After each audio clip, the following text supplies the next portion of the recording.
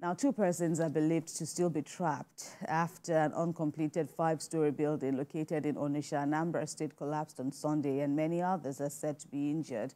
According to the reports, the building collapsed from the 6th floor down to the 1st. And as at the time of filing this report, efforts were ongoing by security personnel, sympathizers also, this towards rescuing the trapped people.